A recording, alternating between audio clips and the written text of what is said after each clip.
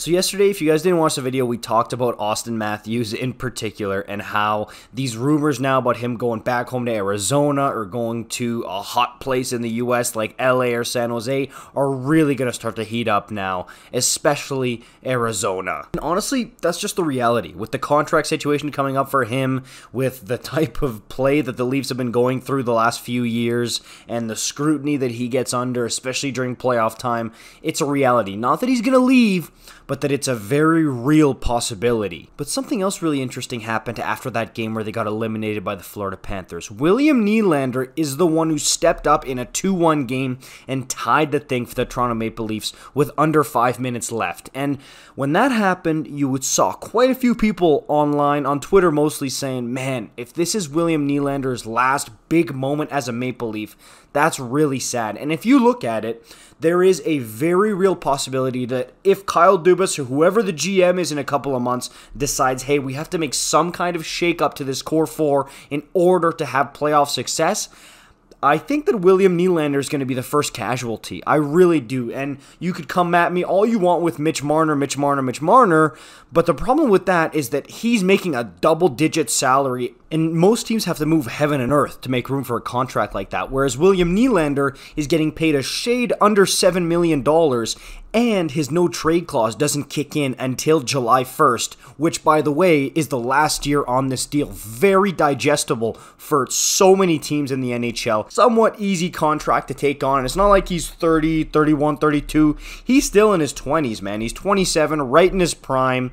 And you can come at me all you want with the, oh, he's soft, he doesn't go in the corners, you can't win with a guy like this, he checks out, do it all you want. This is an easy peasy contract to move. Seriously, with a guy of this skill level who has this kind of offensive upside and talent and has proven that he can produce at the NHL level, you're going to have no problem moving this contract and getting good value for it, despite what some people say about him in the playoffs and the consistency thing with William Nylander. But the one thing that went through my head when I saw him score that 2-2 goal against Florida and he was fired up on the bench, I want this guy to be a Calgary Flame so bad. And again, I posted about it a few times, and I'm not the only one. I saw no less than 5 Flames fans on Twitter who were really diehards of the team, love these guys, posting their mock lineups for next season, and they had William Nylander, top right winger, with Jonathan Huberdeau and Elias Lindholm. And there's even a guy named Drew on Twitter, give him a follow, he's a great Flames follow,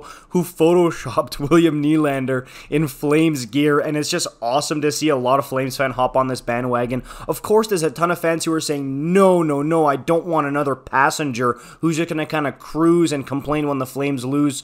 And I get it, I really do. I mean, especially with the dynamic in the locker room that we just witnessed with the Flames, with guys like Huberdeau and Kadri versus Daryl Sutter, and there was rumors about complaining and stuff like that. I understand another guy who isn't always at his best at all times for the Toronto Maple Leafs here. I understand the hesitancy, but at the same time, man, did the Flames lack another punchy offensive star player with a ton of talent and skill and speed this year. I mean, this Nylander kid could be your bump back guy. He could be a trigger man on your PP1. I mean, you give him a chance here and he could really help drive the offense, but he won't be the face of the franchise. And look, I don't think William Nylander is a face of the franchise type player. I think he's an amazing complementary 2 or 3, which is what he is in Toronto.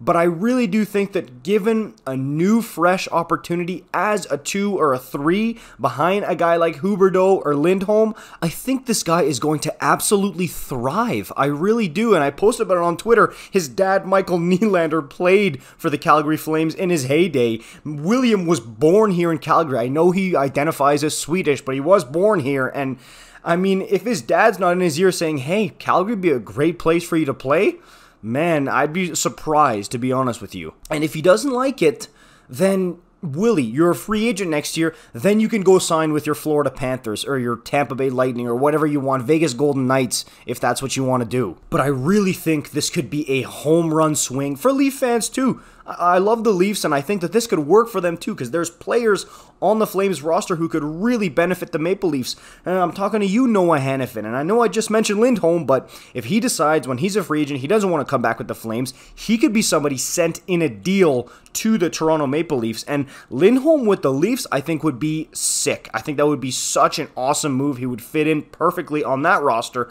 I think both sides can end up happy on this one. But yeah, of course, I want to know your guys' opinion as usual. Leaf fans, Flame fans especially, what do you think about this? And give me your trade proposals. Who would you trade? Nylander for who? I think this could really be a winner for both sides. I'll see you guys in the next one. Peace out.